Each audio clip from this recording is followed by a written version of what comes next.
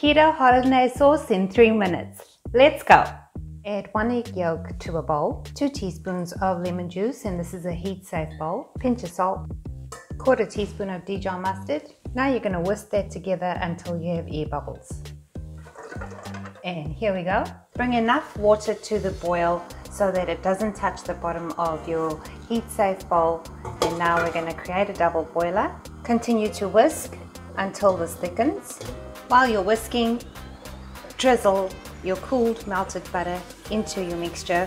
Add a bit of water if you need to thin it out and keep whisking. And this is now ready. And here's your Keto Hollandaise sauce, perfect with Eggs Benedict or any chicken, bacon or fish breakfast. Do subscribe to Cook with Mel for many more recipes to come.